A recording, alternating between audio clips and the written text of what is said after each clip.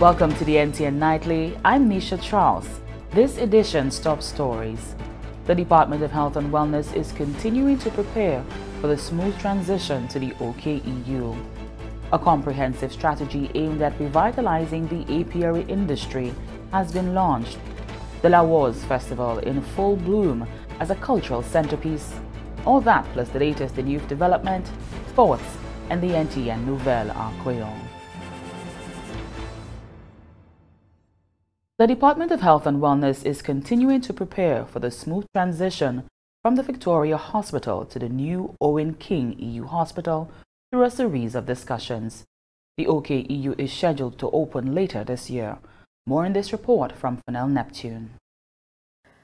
A delegation from the University Hospital of Martinique recently paid a visit to the Owen King EU Hospital to provide feedback and technical expertise on the transition to the Millennium Heights Medical Complex. Permanent Secretary in the Department of Health and Wellness, Felix St-Hill, says he's very pleased with the collaboration with the team from Martinique, given the experience from a recent transition to a new hospital. The support is in practically all facets of the transition in medical and clinical, organizational, technological.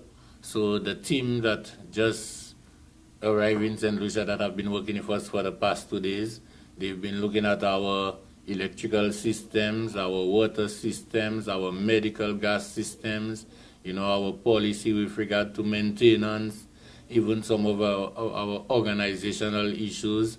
Like I mentioned, we probably share quite similar cultural experiences. So the change management process, they've been advising us, because the important thing is that Martinique itself just went through a transition in themselves to the University Hospital of Martinique, where they had some enlargement, of their own facilities and their own services.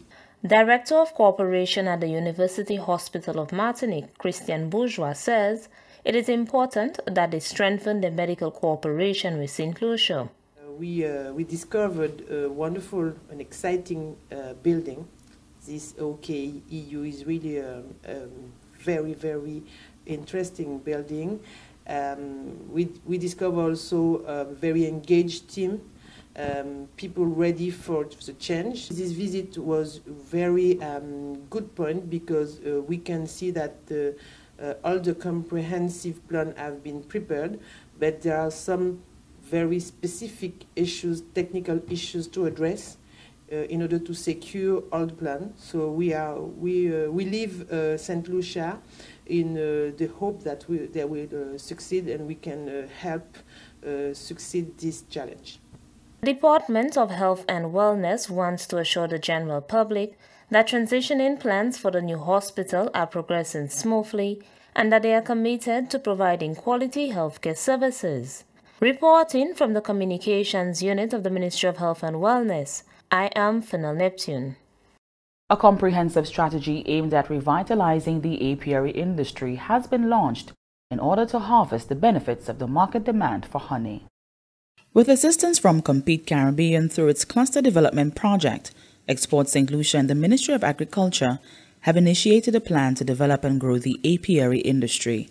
Apiculture, more commonly known as beekeeping, is the maintenance of bee colonies, mostly in man-made hives. The honey produced is harvested and used by various sectors, including food and beverage, cosmetics, and health and wellness. At a recently convened presentation to stakeholders, a member of the project development team, Yvonne Agard, appraised attendees of why honey was chosen for the cluster development project. It is one of those products that is in great demand in the specialty food market. And so we went about to develop the program, meeting all the conditions of the donor agency. It was accepted. We had to present or in fact defend that project before an international panel of judges, and a couple of weeks later we got the go-ahead. A beekeeper with Horizon Brothers Honey Producers, John Shalmine, is excited about the project, particularly the implementation of standards for honey producers. It's not just under the bush thing, it calls for a proper knowledge of it, where you know that product is going to reach the outside market. And doing it in the right way, alongside with the Bureau standard, we know it will show success. A critical component of the project is the implementation of a solid governance structure for the industry. The Mill Fleur Honey Producers Cooperative Society Limited has been chosen to undertake this task. Urelyn Alphonse is the organization's president. We're hoping to see Mill Fleur as the structure for farmers where they could come and get their input. They want a loan, you could give them that sheet stating what they have done for the past year and they could go.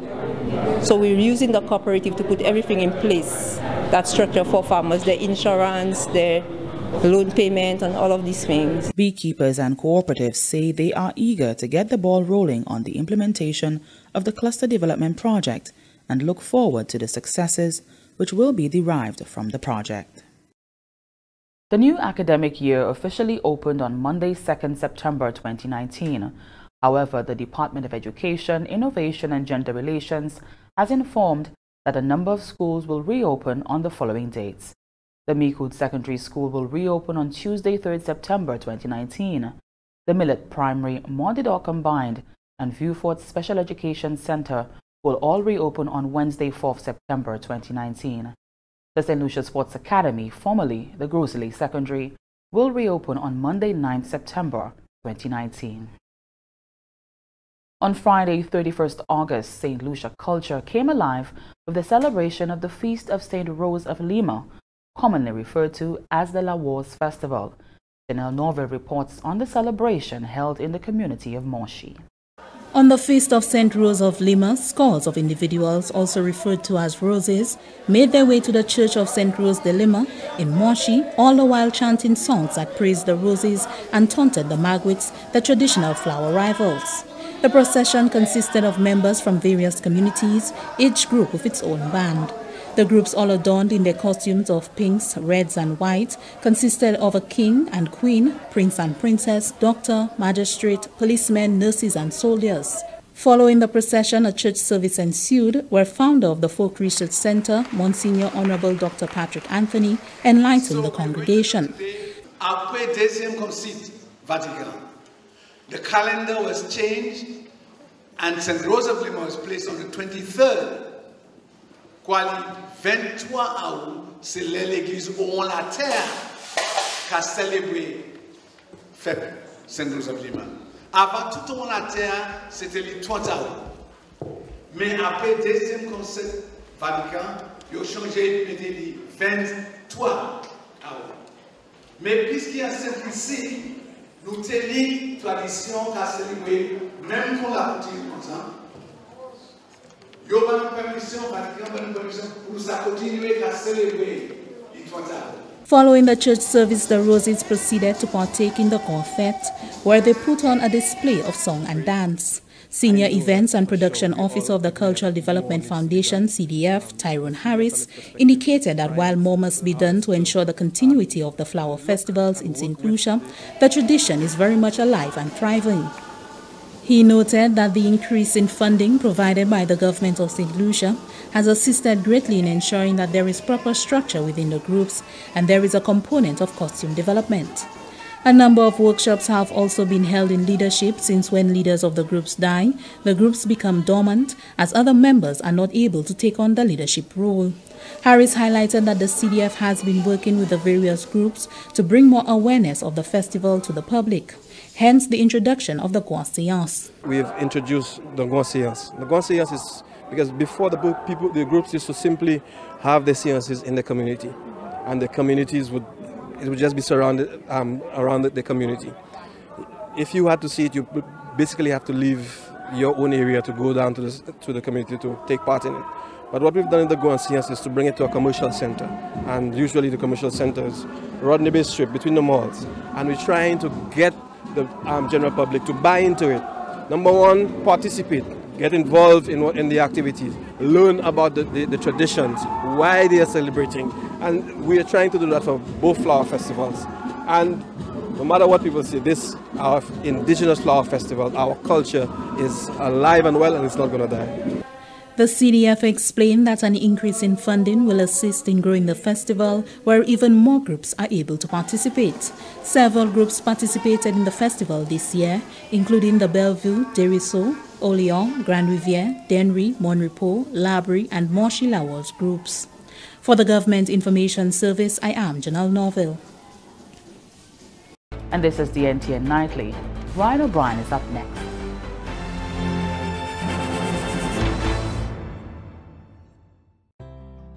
If you're HIV positive or have an STI, having unprotected sex with multiple partners puts them in grave danger. You'll expose every partner and their present and future partners to HIV or another STI. Use a condom every time you have sex. You can live a productive life even if diagnosed with HIV. Remember, early detection is key to your survival.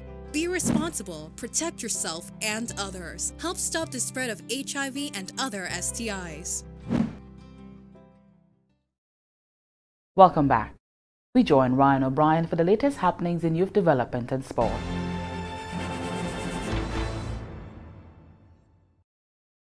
Thanks, Nisha. Welcome once again to your update from Youth Development and Sports on the NTN Nightly News. I'm Ryan O'Brien. With the inauguration of a National Sports Academy, talented sporting young St. Lucians can get a number of opportunities to further their interests both academically and in the sporting arena. Minister responsible for Education, Innovation, Gender Relations and Sustainable Development, Dr. Gail Rigobert, outlined 3 such areas.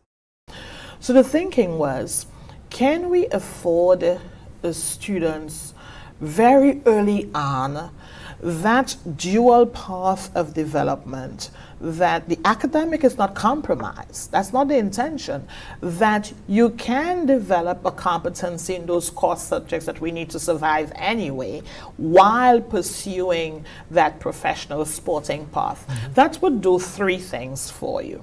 Not only would you be able to hone that sporting talent, to harness that sporting talent, 2, it would better position you to participate in regional, international competitions with a very good chance of emerging victorious.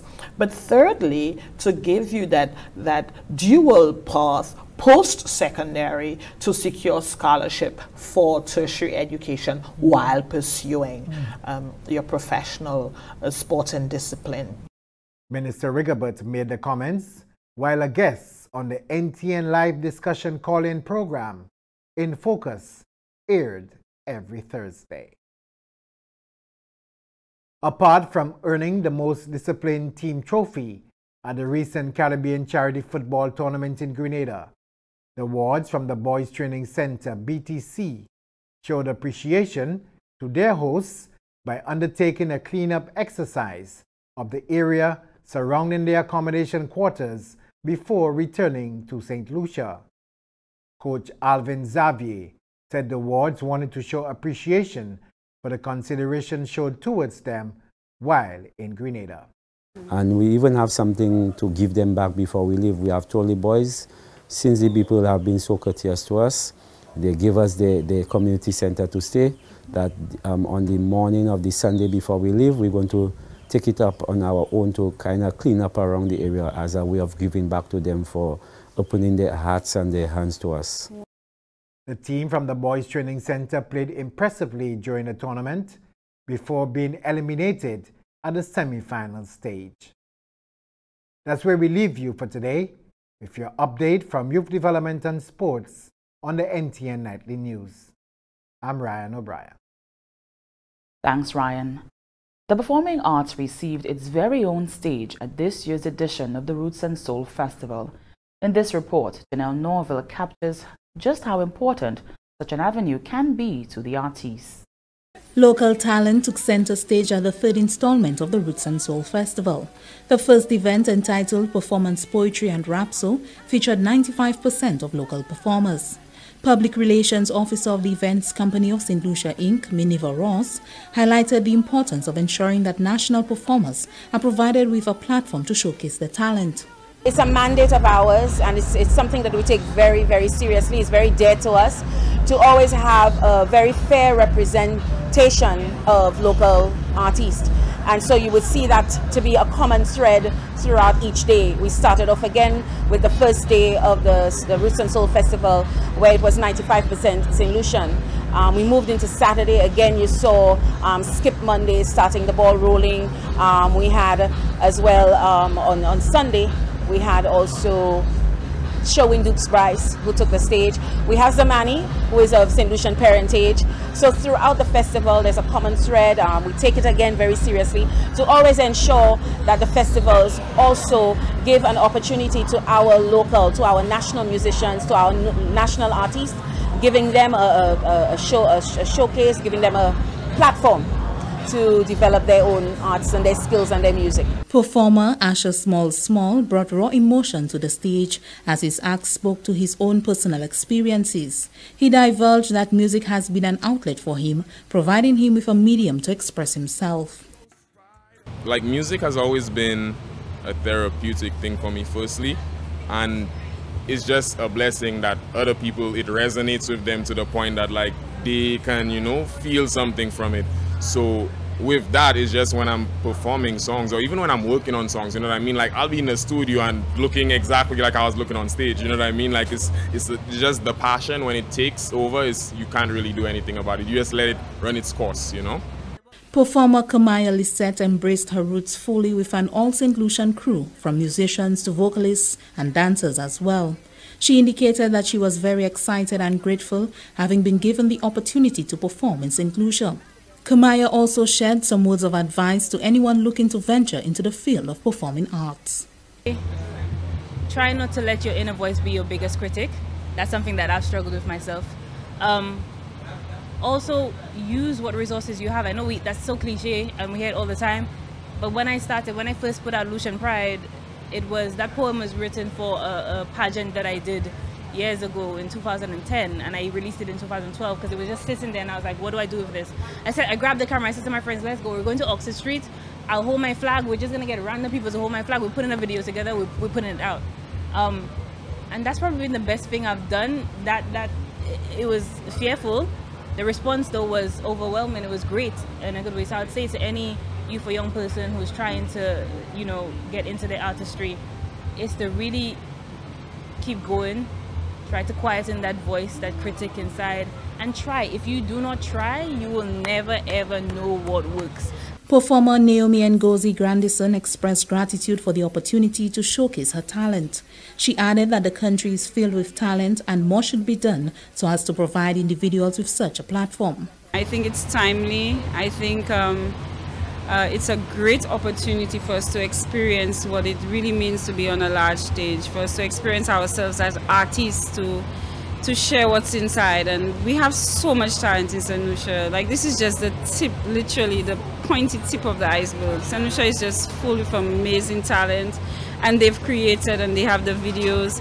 So just to have that opportunity, as I did, to have that promotion of your stuff, and people like, wow, I didn't know you were doing that, and other people who knew, they're just so happy for you.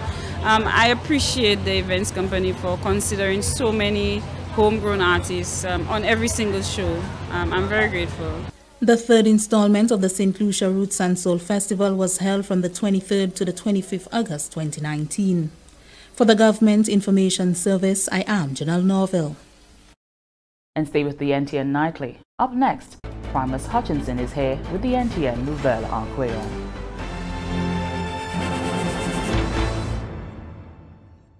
Climat la terre a changé, et ça a affecté nous toutes. Cyclone qui a venu plus mauvais, d'eau de l'eau et la panne de l'eau qui a détruit les animaux et plants. Quand la mer a venu plus chaud, et qui a tué place qui s'est poisson dans la habité. La mer chaude a aussi changé manière ces poissons qui a quitté d'un côté et aller à l'autre côté. Cette liste a contribué un petit gaz en l'espace. Quand un petit pays, nous avons essayé de faire tout ça nous a fait pour assurer que nous baisser à la quantité de gaz nous a servi pour empêcher la terre à venir plus chaud. Et faut pour baisser à la quantité de gaz nous a servi, c'est mitigation. Le climat a changé. Il y a chaque année, depuis nombre tout haut le vent la terre, qui a brûlé gaz, l'huile et charbon. Et ça a en cause la terre à chaque plus chaud. Ça nous ne pouvons faire actuellement même, c'est pour adapter. Fait tout ça nous a fait pour préparer et répondre pour ces conséquences négatives à la cause du changement climatique. nous tous, ça fait quelque chose. Par exemple, nous n'y pouvons assurer qui nous protecter tout ça nous qu'a planté. Servir fumier qui naturel. Bâtir caille nous pour abattre dommage en temps cyclone et gros de l'eau. Construire canal pour de l'eau courir bien comme il faut. Et assurer qui canal là pas désordre. Faire tout ça qui est possible pour vivre en temps de changement climatique. Trouver plus d'informations à ce plan d'adaptation national gouvernement et des démarches ou même ça prend pour protéger le corps et tout l'autre Saint-Lucien. Welcome back. We join Primus Hutchinson for the NTN Nouvelle en Creole.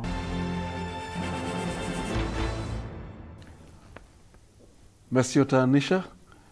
Monsieur Madame département qui a une responsabilité pour information en gouvernement cette Lucie, ça c'est GIS, à ce puis télévision nationale pays NTN, qui a pour cette Nouvelle en Creole, pour cette Primus Hutchinson. Premier ministre cette Lucie, honorable Alain Chasney, à ce puis ministre de l'Éducation, honorable Dr. Gil Rigobert, fait une visitation récemment pour l'école pays qui était du travail qu'a fait à Souyo en préparation pour saison l'école 9 là qui commence lundi. Selon le Premier ministre Chasney, malgré ces éprousements là que j'ai fait, l'année brisée plus toujours pour accomplir la réhabilitation c'est l'école Olivier Saint-Lucie. Le Premier ministre Chasney a annoncé que dernière saison de l'école, le gouvernement dépassé 10 millions de dollars pour vivre placer l'école PA à leur premier degré.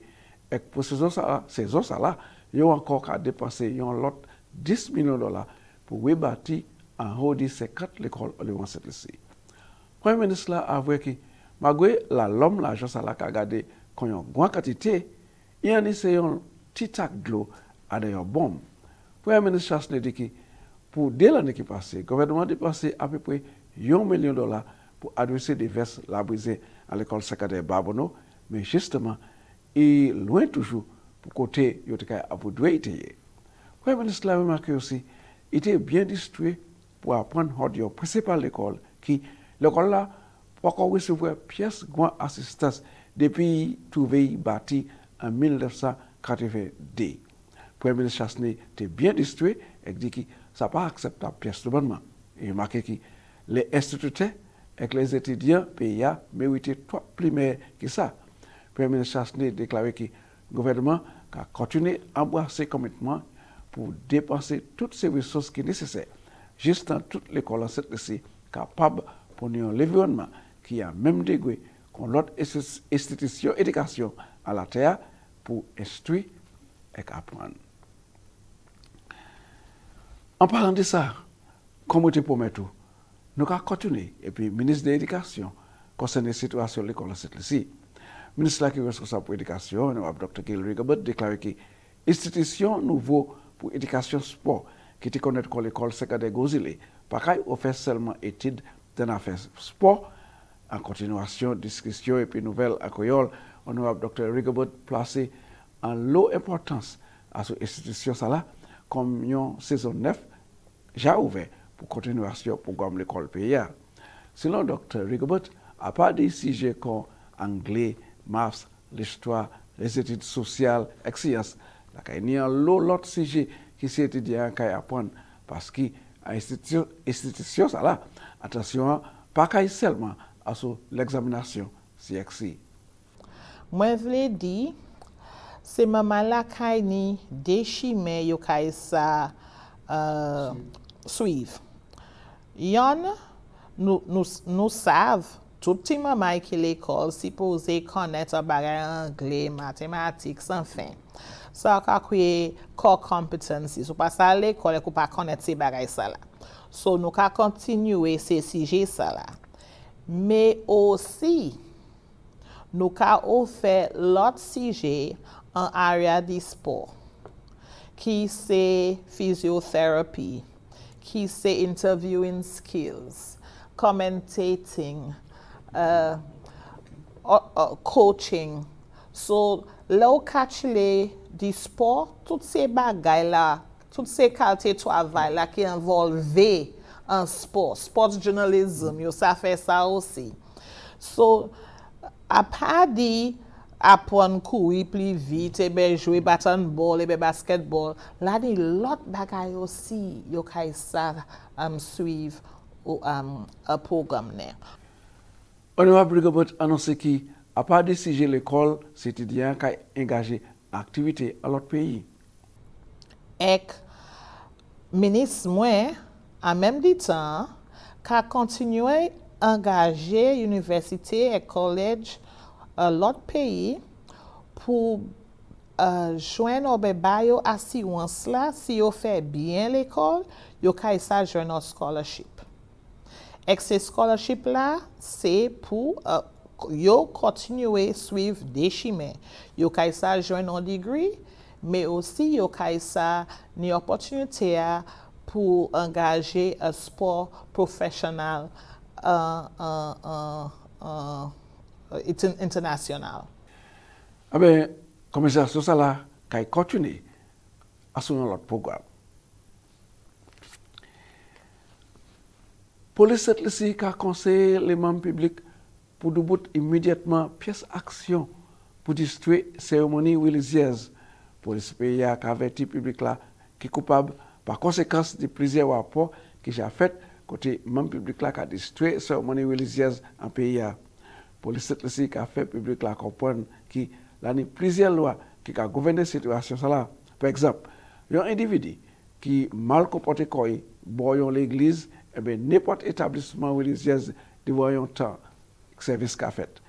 Et contre là aussi pour un monde mal comporté quoi et bien pour dire et bien faire n'importe ça qui aide ça boyon letterement ni bon l'église et bien devant temps un mort en cimetière pour trouver tuer. Si loi trouve coupable ou ça a joué une condamnation à hauteur de $1,000 en prison pour une année. Si un monde décide pour distribuer un lot durant temps moun sala à un établissement qui a participé dans service religieux, n'importe l'autre là. Si un monde décide pour distribuer chagriné, insulté, voulait faire bataille durant un service la messe, pièce l'autre là, ou ça trouve condamné $1,000 une année en prison. Si un monde décide pour distribuer un prêtre un pasteur, n'importe officier de l'église pendant qu'il a conduit service, soit en public en privé, n'importe monde qui a assisté à service là, monde qui est coupable, qui a été condamné $1,000 une année en prison. Et c'est comme ça nous bout nouvelle là. Je vous remercie autant pour regarder. Je vous invite au prochain épisode encore. Si vous conservez la vie, vous allez présenter l'autre nouvelle en créole. Après ça, je vais présenter Lucia. Merci en pile Primus. And here's a look at what's happening to us weather-wise. Partly cloudy to cloudy skies with some scattered showers. A surface trough will cause some cloudiness and showers over our region during the next 24 hours. A tropical wave located over the central tropical Atlantic is moving westward near 23 miles per hour or 37 kilometers per hour. This wave is expected to affect the eastern Caribbean islands by Wednesday. A broad area of low pressure associated with a tropical wave located over the eastern tropical Atlantic has a high chance of developing into a tropical depression during the next 48 hours. This system is expected to remain over the eastern and central tropical Atlantic during the next 5 days. The tides for Castries Harbour was high at 5:59 p.m. and will be low again at 12:12 a.m. The tide for Vieux Bay was low at 1 p.m. and will be high again at 7:06 p.m. The seas slight with waves 2 to 4 feet or 0.6 to 1.2 meters. The sun will rise Tuesday at 5:52 a.m. And that brings us to the end of the NTN Nightly. Join us next time at 7 p.m. with a repeat at 7 a.m. You can also catch up with us anytime on the St. Lucia Government Facebook page or YouTube channel. I'm Nisha Charles.